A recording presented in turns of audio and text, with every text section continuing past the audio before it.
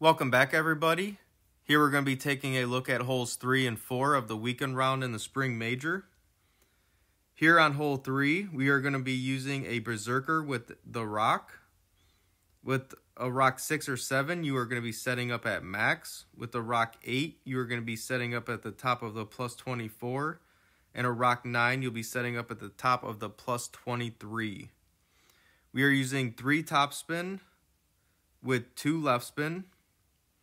And you want to look for our second bounce to be right or left side of the rough. So it's going to be in the fairway.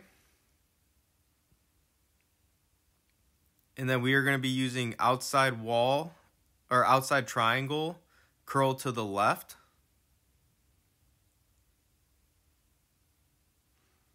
And we are going to double bounce over the rough. Even if you clip that rough, you'll be fine. You roll out and you could still get this shot. So just in case you do, I haven't had any problems yet with this shot. Now for the second shot here, we are going to be using our Grizzly. You can also use a Goliath here if you would like. I have not really tested a Goliath, so I would say stick to a Grizzly if you can. You could use a Grizzly 6+, I believe. For this shot, I've been using 2 topspin, 2 right spin. This may vary. And then I'm offsetting this one left of cup, and it's offset by a good amount. The adjustment here is P5 minus 10% rings from min. So make sure you push up from min.